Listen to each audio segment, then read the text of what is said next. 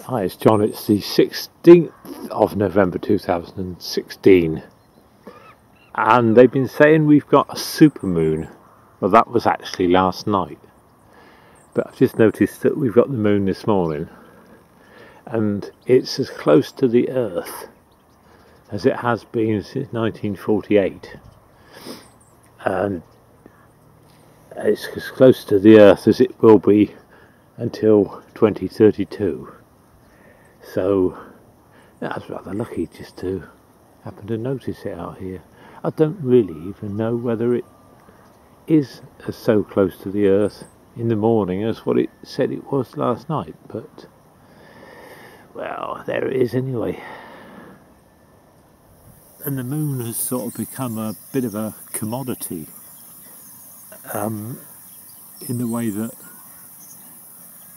we could go to the moon again. If it was worth, oh, that was good. Bird just flew across the moon. I don't know whether the camera will like that. I mean, it might just sort of jerk it. But anyway, see what happens. Yeah, they know what's up there. What metals or things which are useful for making mobile phones scarce resources, and it's just a matter of the cost.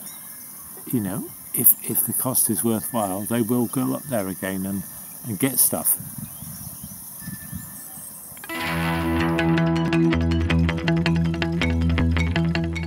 That was a bit of luck. The moon is nearly gone now. Just got it in time.